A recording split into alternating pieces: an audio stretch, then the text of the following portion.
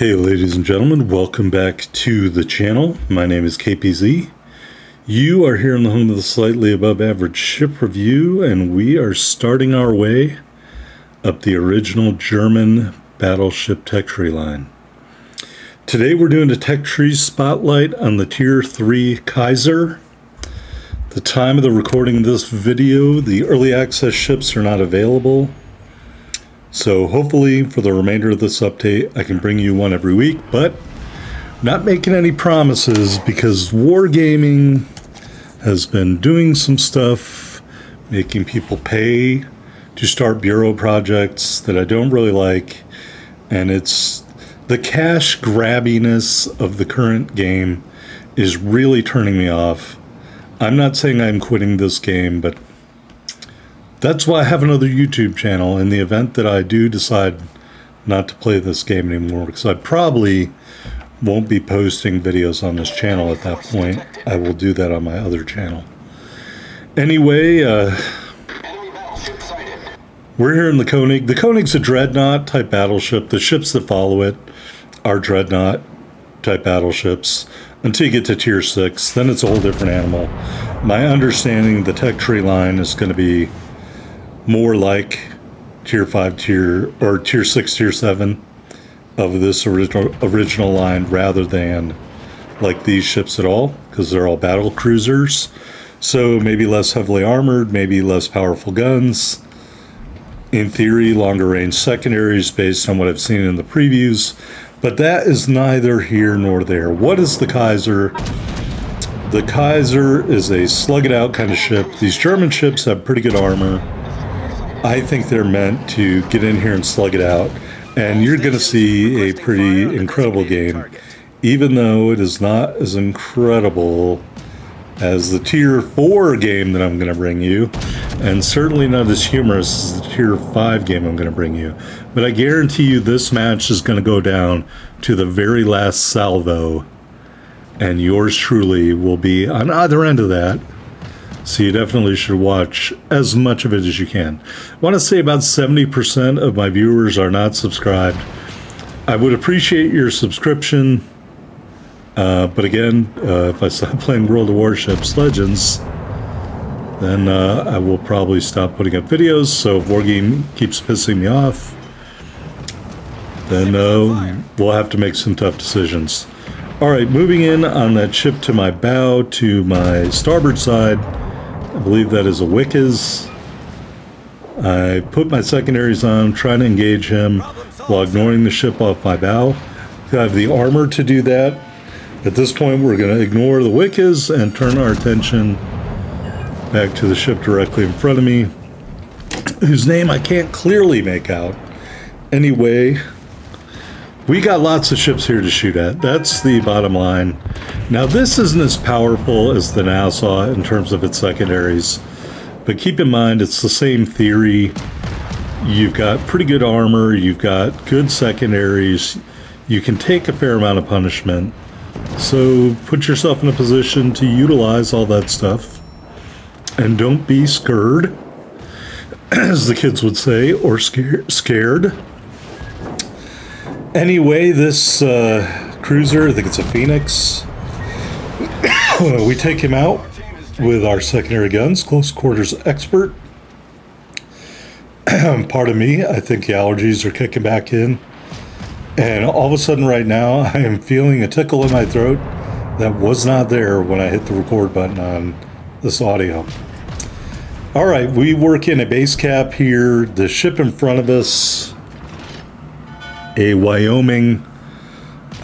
He's kind of hidden behind a rock, so I'm going to back and turn here. Hopefully try to engage him for our second kill. Aiming up into the superstructure. Oh, we take him down to the very last bit. Oh, you dirty kill pincher. How dare you. So, no. Remember that. Remember that ship was pinched from yours truly. All right. Corbeil over here is a long-time traditional enemy of Germany is France, I'm sure. So we're going to shoot at that and see what happens. Pretty good salvo there. Same tier ship on same tier ship. He has a damage saturated bow and stern apparently, so you just want to aim for the middle where it's not all burnt up looking, if you're unaware of all that stuff. Because any damage done to the damage saturated sections will be reduced heavily. Anyway, he gets torped. Not saying that was as bad of a kill pinch as the Wyoming by any stretch of the imagination. Alright, so we can use a heal here, so we're going to do it. And is that a Nassau? It is a Nassau. Well, Nassau premium ship. I have a great video about the Nassau called Metal Collector. If I remember, I will try to put it at 6 minutes of this video, so you can go check that out. But I do have an Nassau video in the can for next week, or you could just wait and watch the more recent video. Up to you. Alright, so we're here in the Kaiser, we're here on Polar, we're here in this domination match. We got 1 kill, and we are up by that 1 kill, I guess. The Langley is very boldly coming into view. I do not recommend this tactic by this aircraft carrier commander. Now granted, we didn't really punish him there. On these lower tier aircraft carriers, in my opinion, you want to aim to the rear half of the ship. That is where you can reliably get citadels. I was trying to do that, but I misestimated his speed. So here we're aiming a little bit farther back, and he looks like he was turning away, which is why those shells didn't do what I thought they should do. But no matter, we're going to turn a little bit that way. We want to stay in the cap here and continue to cap. We are cognizant he has planes coming in, and we're also cognizant of the other ship over there. Readjusting our aim point. Salvo number 3. And again, a bunch of overpens. Not great. Maybe with HE you'd get a full value hit. Or maybe if he was angling towards you, or you were at an angle to him more. But the sheer broadside means these are being reduced in damage. We do eat a torpedo there. Here we're going to aim up a little bit. And maybe that was all it took. Anyway, there is a hit to Citadel as we shoot down one of 2 of his airplanes and get the kill. So that's like a Gordie Howe hat trick, right? Shot down an airplane, got a Citadel hit, and killed the aircraft carrier. Why not? Alright, kill number 2. Okay, Nassau over here. And we're going to fire at him. There are only 3 enemy ships left. And so we got the Nassau, we've got another ship out there in the distance. Nassau not really giving us a great angle, so I'm going to try to renegotiate our heading here. And clearly, that ship way over there, that is a Kaiser, an enemy Kaiser. We're just going to let him be for now. We got 2 ships over here, so we're kind of, you know, kind of up against it. Oh, look, I'm a dirty kill pincher. I'm trying to get the barrels around to shoot at the Kaiser. This will make up for the Wyoming, right? I thought this looked great. I don't know what happened here, but we just did not do the damage I was expecting. So I was hoping maybe my secondaries would finish him off. But the answer is no. Nope. He gets taken out by the Langley. Our victory is in sight. Alright, so now that we had that brief interlude, we've got a Gangoot over here, and we've got the Nassau. Now, I know everybody is thinking Nassau very dangerous because it's secondaries, and I would agree with you. The Nassau has incredible secondaries.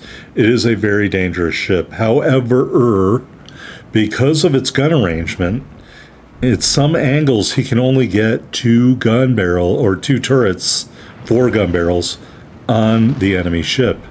So if you stay in front of the bow of the Nassau, and he is shooting at someone else, so we will shoot at him. We will unlock the high caliber. We will unlock the Confederate medal. Our secondaries are going off. And I don't know what the Nassau is doing, but he's not paying attention to me. And here I'm going to look in at his turrets and see they are all faced the other way. And I'm going to decide, well, let's shoot once more. But then we really can turn away from him. Actually, let's not even shoot at him, because he's not even shooting at me. Our secondaries can shoot at each other. He can enjoy that. We got a broadside Gangu here. Let's see what we can do. Oh yeah, 3 hits to Citadel. Dev strike. Kill number 3. Alright, now remember that Wyoming kill that got kill pinched from us in the beginning of the match? Right now, we'd be going for that Kraken, folks.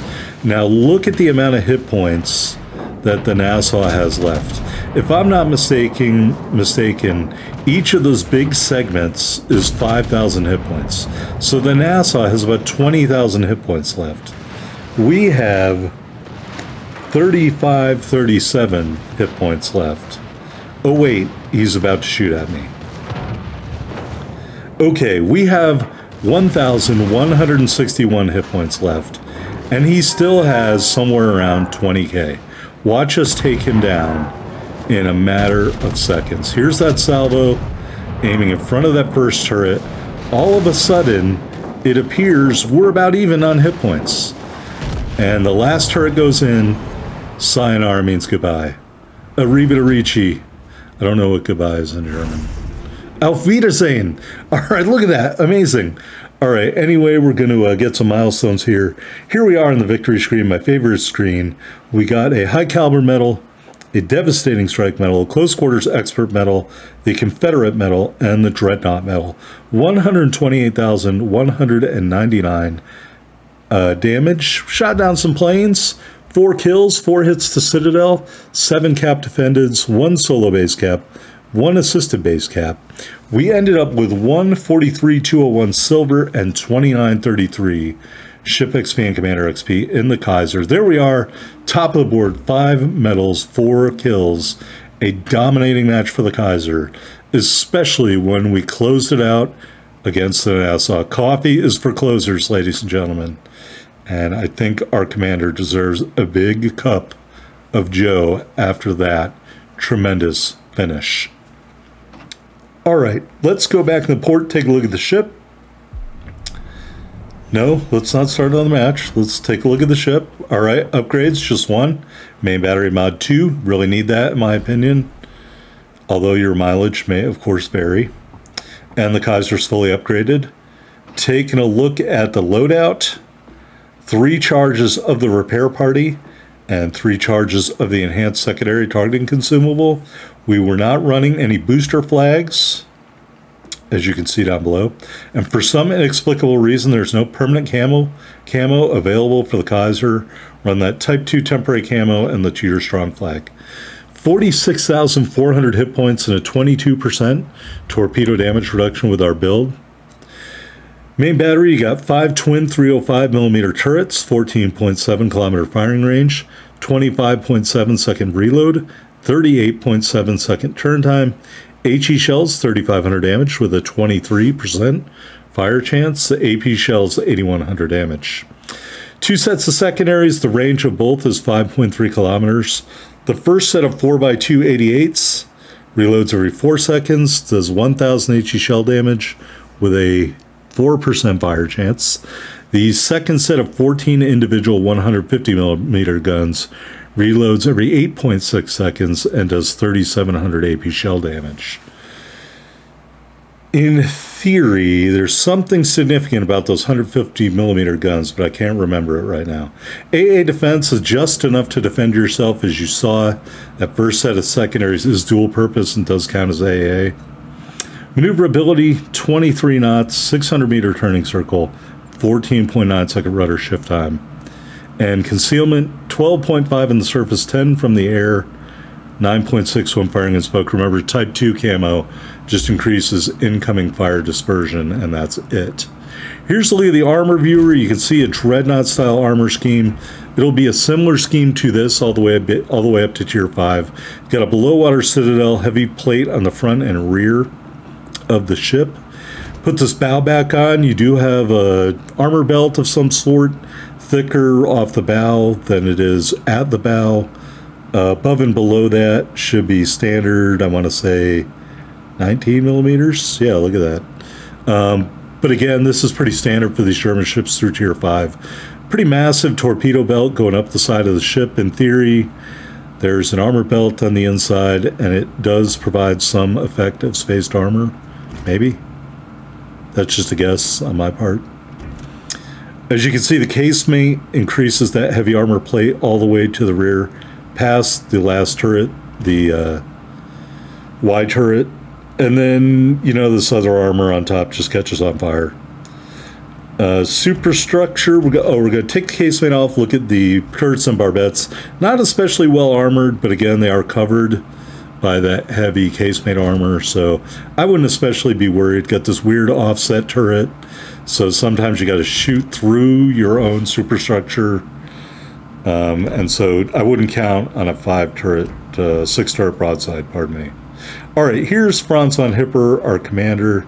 Base trait increases secondary range. We got D. Ravel and Trenchcoat Haruna. You know, what can I say? I want to win. I want max secondaries. I bought ARP Haruna. All right, crisscross, marksmanship, reaching out XXL, and of course, will rebuild. The top row doesn't have a lot of options, so I just went with the fire extinguisher one. Anyway, that is the Koenig, or Kaiser, pardon me. Hope you enjoyed it. Like, subscribe, comment below.